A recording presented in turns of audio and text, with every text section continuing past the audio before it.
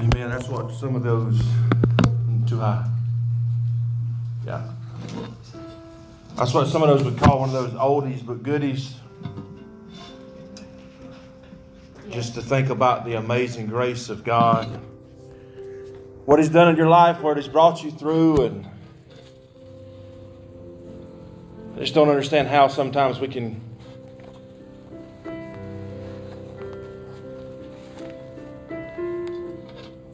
put God on the back burner so much. And my heart is broken this morning. And today's message is going to be difficult. But I won't apologize for what I'm about to tell you.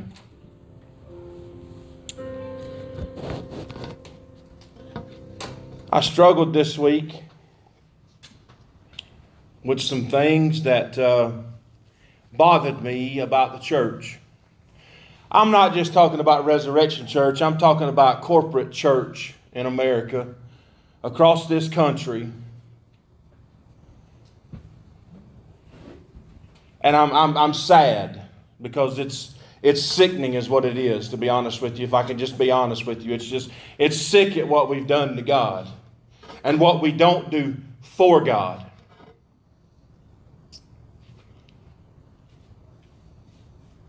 I'm not here to step on anybody's toes. I want to hit you in the heart. Because if I hit you in the heart, you're going to remember when you leave today. And whether you come back or not, that's not on me. That's on you. Because I'm going to tell you the truth today. If you don't hear anything else today that's the truth, you're going to hear the truth. And I'm going to read out of the Passion Translation in 2 Timothy. Chapter number 3 is where I'm going to start, but I'm going to read about 10 verses.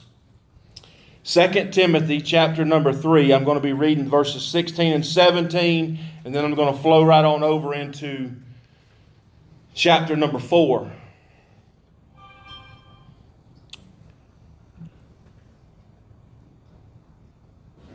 You know, worship is very, very important to God. It just is.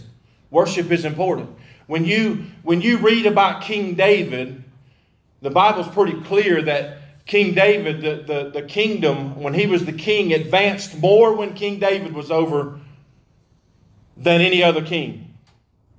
And what do we know David as? Somebody who worshiped the Lord and danced for the Lord and sang praises to the Lord. That's no different in today's times. God still desires our worship and our praise. But we can come in here, and I'm not being ugly. Heaven help me this morning. God, I need your Holy Spirit to touch these people so they'll understand what I'm trying to say. But we can come in here and we can stand and we look like we've been sucking on lemons all week long. And we say, Amazing grace, how sweet the sound. God didn't call me to sing, so I know that was terrible. But that's my point. You act like you have nothing to praise God for. And I don't understand that.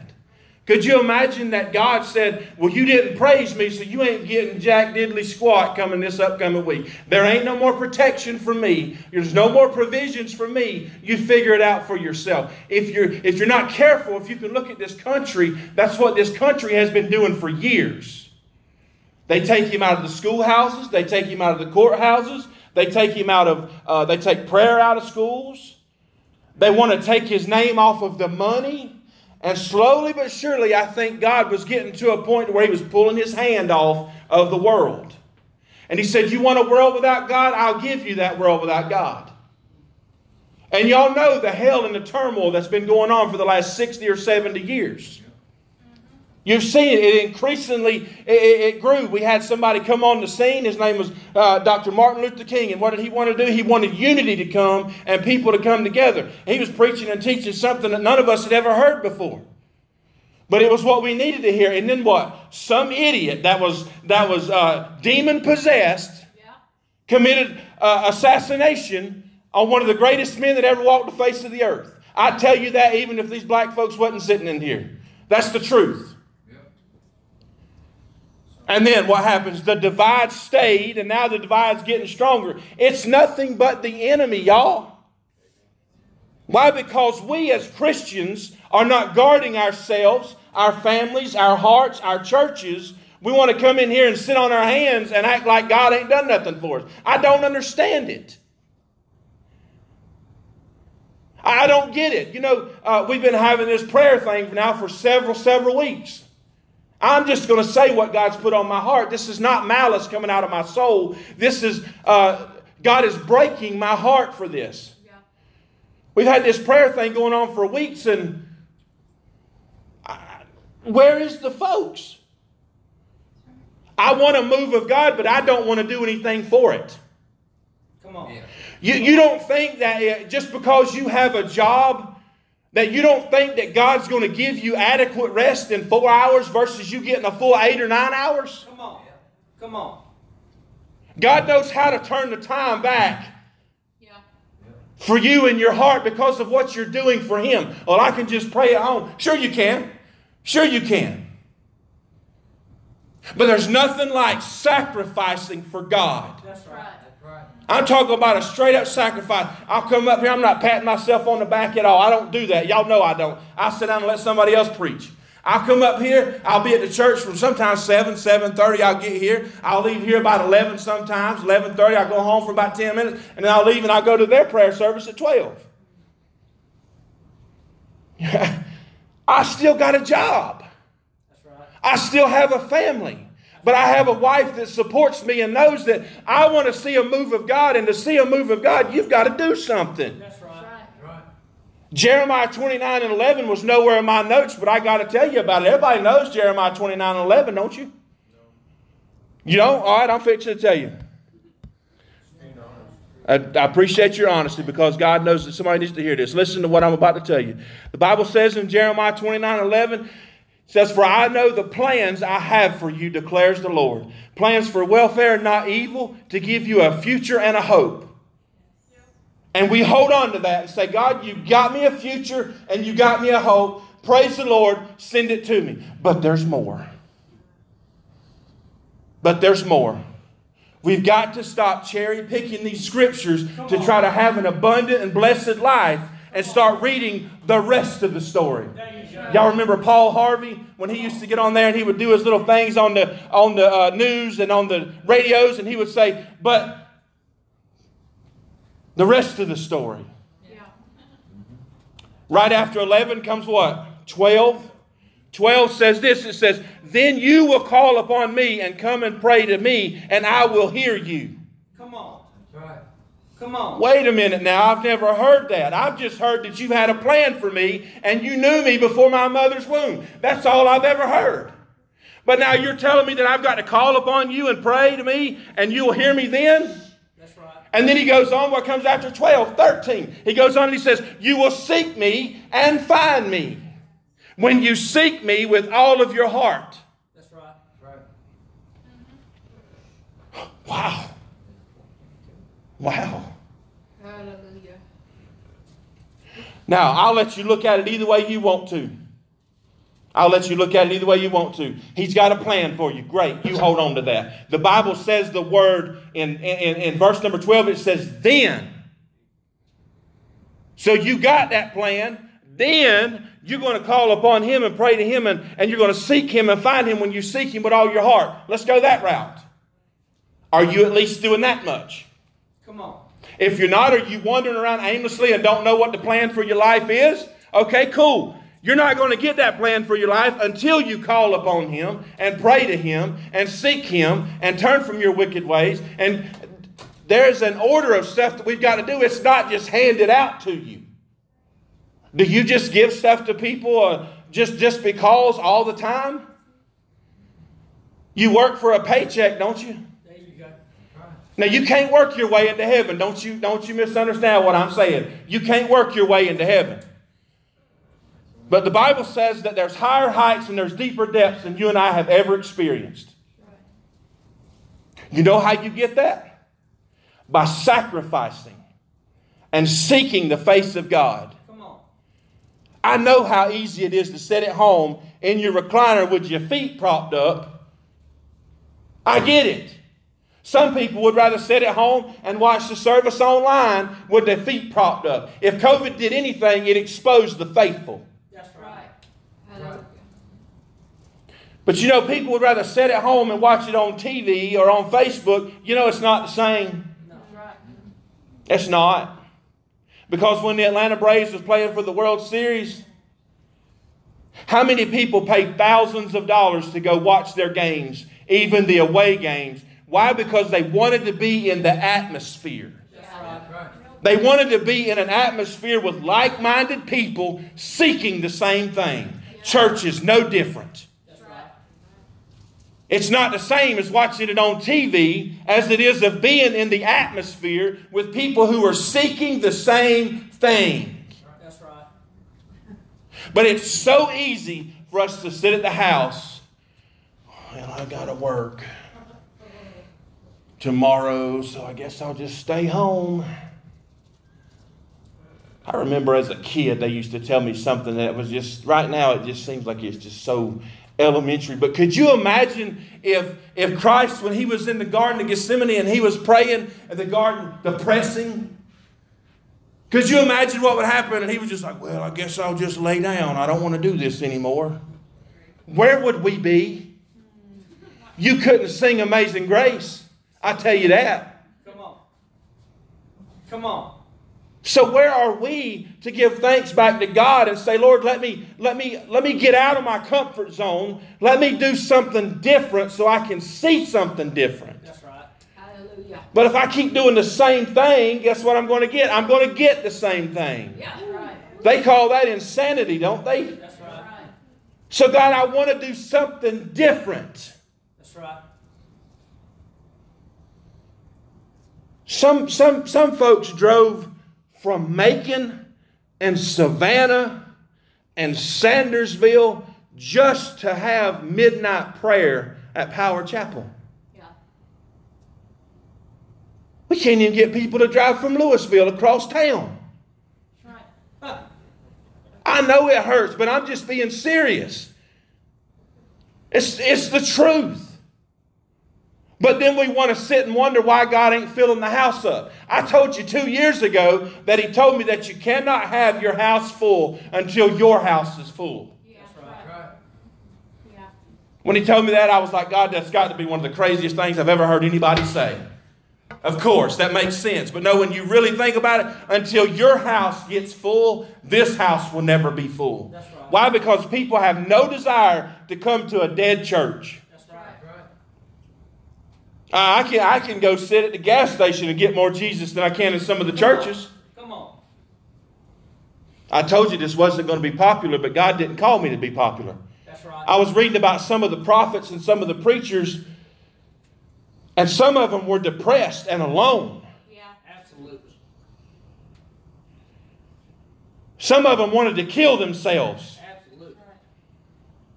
One of them laid up underneath a juniper tree and wanted to die because a woman was chasing him after he just watched God kill 450 prophets. That's right. We've seen a move of God before, but where's the unction to say, God, I want more than what you've already given me? That's right. We can't stop with what God is already doing. We build off of it. It's building blocks. Your faith is supposed to be taking you from glory to glory. That's right. Come on. And we cannot do that by getting complacent. Complacency will kill you. Absolutely. It will destroy you. Absolutely. There is no comfort in Christianity. Come on. You have to make sacrifices. That's right. Every day you make a sacrifice when you walk out your door to say, I'm going to live for Jesus. Right. Does that sound like a small sacrifice? To most of us, it does seem like a small sacrifice. But to others, it's not even a thing. We only live for God on Sunday mornings. You're not doing yourself for the kingdom any favors if you plan on just living for God on Sundays. That's right. God, I want to see something different. Let me do something different. You want somebody to support your move? You better support somebody else's move. Absolutely. Right. It's not just about you and your move.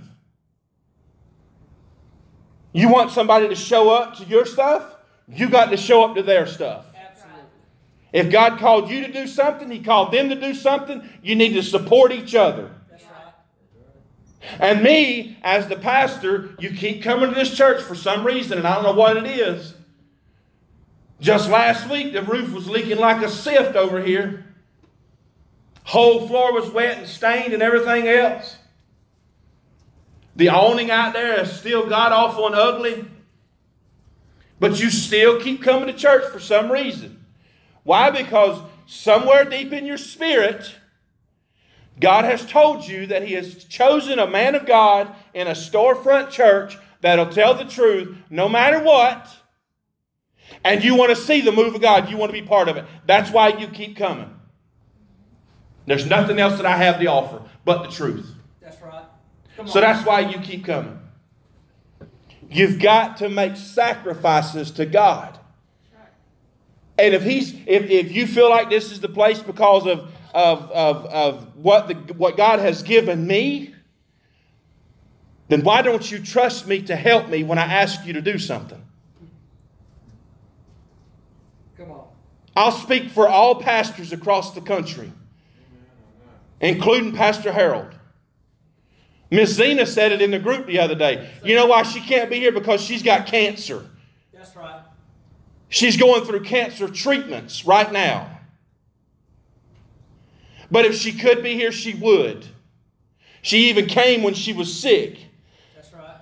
Believe your pastor. Believe in your pastor. Listen to your pastor. God chose him for a reason. You don't want to come to midnight prayer because it's too late? You don't want to come to 9 o'clock prayer because it's too late? What if God gave up on you that time when He dropped the cross and He fell on His face traveling to Golgotha, and they looked over at Simon and Cyrene and said, "You carry it"? What if Jesus would have said, "No, don't worry about it. I quit. That's right. It's too hard. It's too much. I don't want to do this anymore"? You and I would not have a hope in this world. That's right. That's right. And I thank you, God, for being able to sit at home on my behind and not join people for corporate prayer and corporate worship. That's right. That's not malice from my heart, because I told y'all in the beginning, I'm going to do it whether nobody shows up. That's right. But this is a gut check for you. Individually, are you supporting your pastor and your church to be able to move the kingdom of God forward? I guess I can read now. In 2 Timothy chapter number 3, I told you I was going to be reading in the Passion Translation just because I just like it. And in verse 16 it says that every scripture has been written by the Holy Spirit, the breath of God.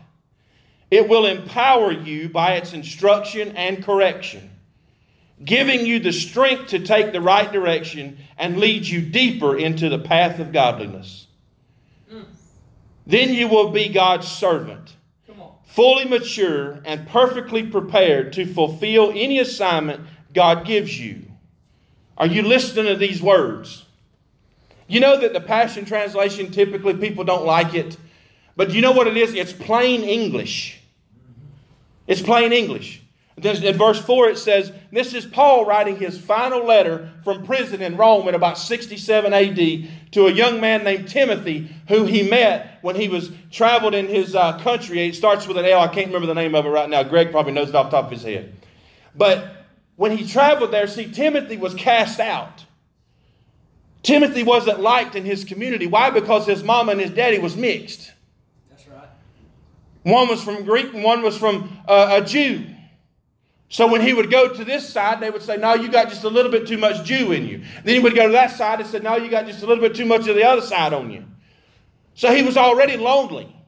But when Paul come to preach in that community, Timothy heard something that he had never heard before, and he attached himself to Paul. What are you preaching? Is it enough for people to attach themselves to you? Come on. Is it enough for people to say, I want to be around you tomorrow? That's right. Is it enough for you to say, I want to be around you on Fridays? What are you preaching? So Timothy attached himself to Paul. So Paul has been writing these letters from prison, and he writes this one here, his final letter from prison. And he tells young Timothy, he says that, Timothy, in the presence of our God and our Lord Jesus Christ, the one who is destined to judge both the living and the dead by the revelation of his kingdom, I solemnly instruct you to proclaim the word of God and stand upon it no matter what. I changed my name to Timothy today, just so you know. That's what God has done to me. That's right. God has called me and He has chosen me, and He told me, He said, John, I solemnly instruct you to proclaim the word of God and stand upon it no matter what. Come on. And then He said, rise to the occasion and preach when it is convenient and when it is not. Yeah. That's right. That's right. Preach in the full expression of the Holy Spirit with wisdom and patience as you instruct and teach the people. Come on. That's why I'm telling you that what's burdened on my heart is from the Lord. This isn't malice out of my heart. About 6 or 8 months ago, I probably would have preached from malice out of my heart because I didn't know how to contain my emotions. But now I do. I'm not mad at what you've done or what you haven't done. I'm telling you what the Word of God says. And I can't go wrong when I preach the Word of God. Yeah. That's right. That's right. And then he says, for the time is coming when they will no longer listen and respond to the healing words of truth, because they will become selfish and proud. Come on. We do not see that in this country today, do we? Every day, folks run around with pride and selfishness and malice in their hearts. That's right. And most of them call themselves Christians. Exactly. They think that they're a Christian, but they are more bitter than a bag of lemons. That's right. And then the Bible says that they will seek out teachers with soothing words that line up with their desires, saying just what they want to hear. Come on. Maybe that's why this house ain't full. Because I'm not going to compromise the Word of God to make you feel good about yourself. That's right.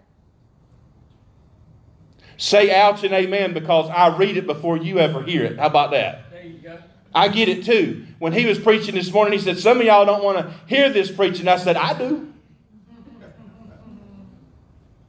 I'm going to start wearing a size shoe about 2 or 3 sizes too big so he can't reach my toes. That's why I told you I want to hit you in the heart this morning. Because if I hit you in the heart, you're going to remember what I'm telling you. And then he said that they will close their ears to the truth and believe nothing but fables and myths. Tell me the stories. Tell me the fake stories. That's the stuff that I want to hear. That's what a fable is. I don't want to hear the truth anymore. I don't want you to stand on some kind of faithful doctrine. I don't need to hear that. You make me mad and you make me not want to come back when you tell me those kinds of things. And if I lie to you and tell you something else, I'm damning myself. That's right. Because one day when we get to heaven and I have to stand before God, I have to have an account for every word that I've spoken. So it's not anger or malice coming from me. It's humility, trying to tell you with the patience that the Bible talks about what God desires from His people. He would love nothing else than to see His people gathering 7 days a week on their faces, praying to Him and saying, God, just move. God, just do something different. God desires that. That's biblical. He desires those to worship Him with spirit and in truth. That's the Bible. But then it goes on to say, so be alert to all these things and overcome every form of evil. Carry in your heart the passion of your calling. As a church planter and evangelist, and fulfill your ministry calling. Do you know that if you don't sit here under the call of God and you decide to leave because of something that I say that's biblical, He's going to send somebody in here to replace you. Absolutely. The move of God is not going to stop because you decide you don't want to come back to church here. Whew.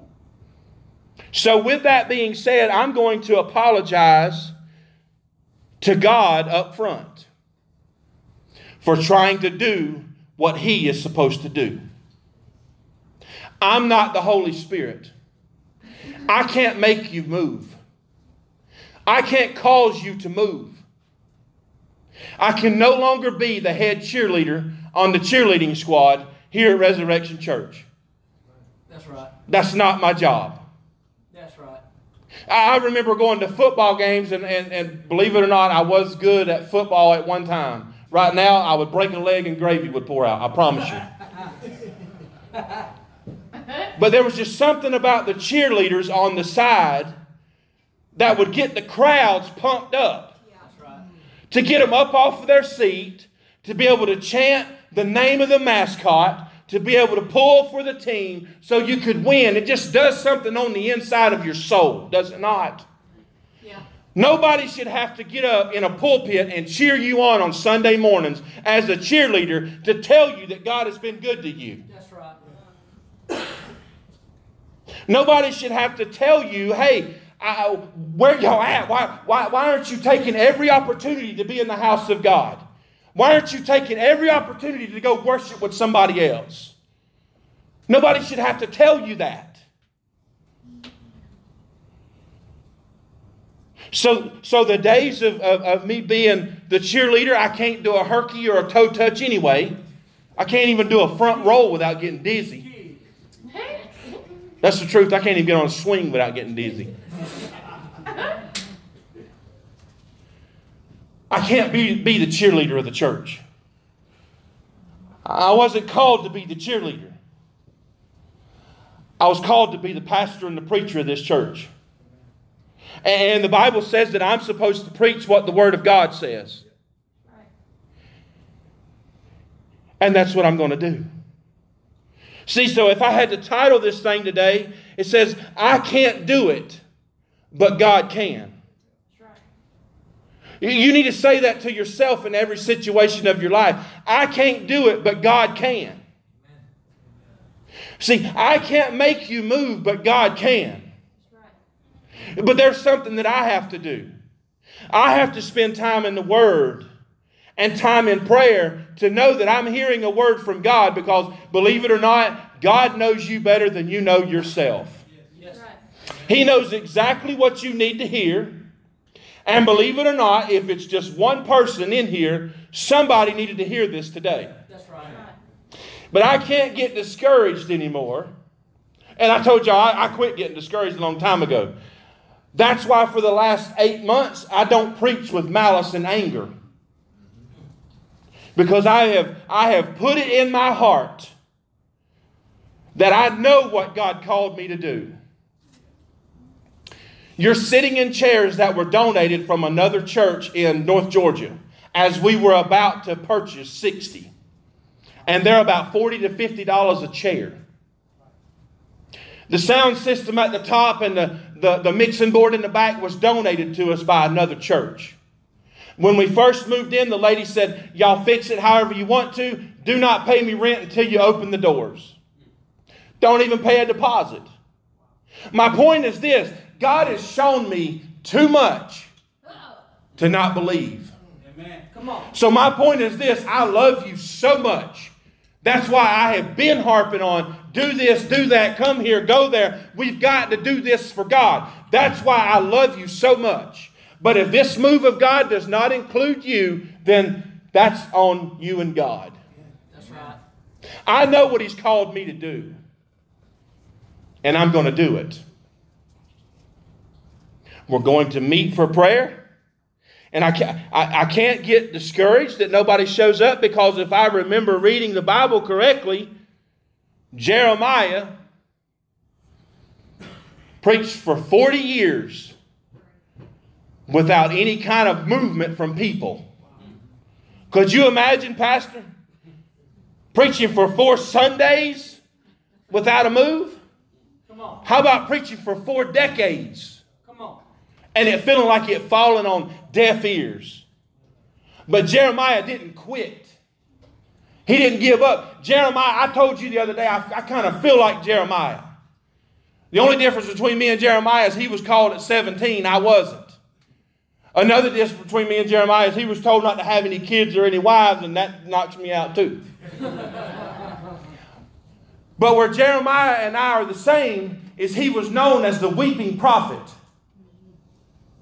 because he cried for the people. He desired for the people to come to know this God. He desired for Israel to stop doing the stuff that they were doing. That's what I do. Y'all don't even know how much I cry. Can I tell you what Riker told me yesterday? He roasted me. He roasted me yesterday. And she laughed about it. I was doing what daddies do, and I was aggravating him. And I called him a crybaby. He said, well, you cry at church. And I do. But it's because my heart has turned to mush. I can't stand to see people say that they're one thing and then do another. Some of us walk around with our nose stuck so high up in the air that a helicopter's going to chop it off. Yeah, right. We need to be knocked off of our high horse and walk around with humility. Yeah. So Jeremiah preached for 40 years. But he stayed faithful to God. You better quit smiling at me, boy. Or I'm going to start crying.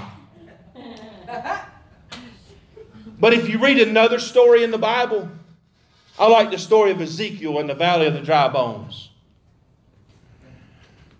I like to think of Louisville as this valley with dry bones. And Ezekiel had this vision of these bones just scattered all over the valley. And he walked around them several times. But do you know what God didn't tell him to do? He didn't tell him to go down there and start putting the bones together. That's right. That's what he didn't tell him to do. That's what I feel like I've been trying to do. I didn't study anatomy, so I wouldn't know where they go anyhow. But God didn't call me to do that, and He didn't call Ezekiel to do that. You know what He called Ezekiel to do? Prophesy. That's right. He called him to speak to the valley of dry bones. And what happened? A little bit of noise, a little bit of shaking. The bones begin to come together at the word of the Lord given through the prophet. That's right. Yeah. That's right. My job is to preach and let God do His thing. That's right. So no longer can I force the bones to come together, Katie. If it's just me and you and Zayd and the family, that's who it's going to be. If it's just us and Matthew, that's just who it's going to be. Miss Donna, that's just who it's going to be. If it's just me, that's who it's going to be. I can't force the bones to come together. I can only speak the word. But you know what happens in most of the churches today? And I know that we're at Resurrection and we shouldn't worry about all the other churches, but I say differently because you can preach to people when you leave this place. Absolutely. Okay? So what's happening? There's a little bit of noise and there's a little bit of shaking. But they did not stand up to be an exceeding great army until the wind came. That's right. Until the breath of God came across that valley. Then they stood up an exceeding great army. We need the wind of God to pass by our way. Oh, okay, I do. I guess none of y'all need it, but I need it. I need the wind of God to pass through here. That's right. I wouldn't care if He sat on us like a hurricane for a while. Come on. Because there's more to God than what we've seen. That's right. But we can't get it being complacent and comfortable. That's right. Complacent Christianity will put you in the dirt. Only serving God when it's convenient to you is not the way to do it. That's right. I gave you exactly what God told me to give you this morning. Katie, if y'all get your last song ready. Y'all got one more, right? The only thing that I'm going to tell you, church, is I can't be the cheerleader of the church. I wasn't called to be a cheerleader. I want you to succeed. I want your ministry to explode. I want God to do a work in what you're doing. I do. I want to have girls up here dancing like crazy. I want to have Bible study slap full. I really do. But I can't do this by myself. And God never said that I could. I'm asking the church to stand with me and help do what God has called us to do. Because if you're here under the sound of my voice and you've been coming to this church, you're called to do something besides keep that chair warm. Yeah. There's a reason that it's covered. It can keep itself warm. The back of our shirt says to love God, love people, and serve the world. Where's our servant heart? You know, it starts in prayer. It starts in prayer. I would ask you to do business with God this morning as you see fit. If there's some areas in your life that God needs to fill, these altars are going to be open and we're ready to pray with you as needed. Let's all stand.